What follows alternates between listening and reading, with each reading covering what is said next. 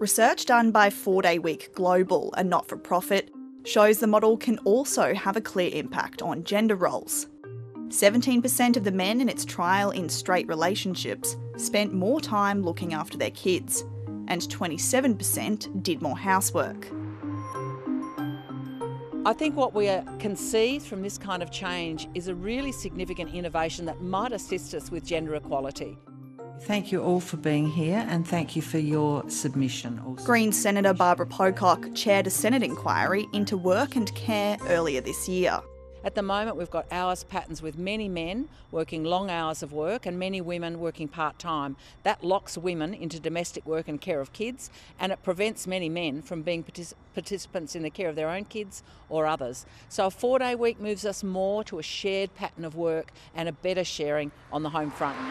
Senator Pocock has asked the federal government to consider funding a national 4-day week trial.